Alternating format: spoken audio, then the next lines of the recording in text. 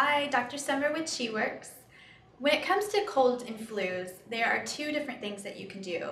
The first one is, of course, I can write you a tea formula for whatever, if it's just on the surface, if you have a headache, nose is dripping, cough, but if it's a deep cough and it gets into your chest, that has to be a completely other formula.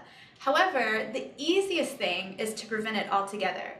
These are tablets that I have been using for 16 years, and I take them before I fly, after I get off the airplane, because 70% of the airplane air is recirculated. I take them if I'm around somebody sick. I take them if I'm in the cold and wet rain and wind.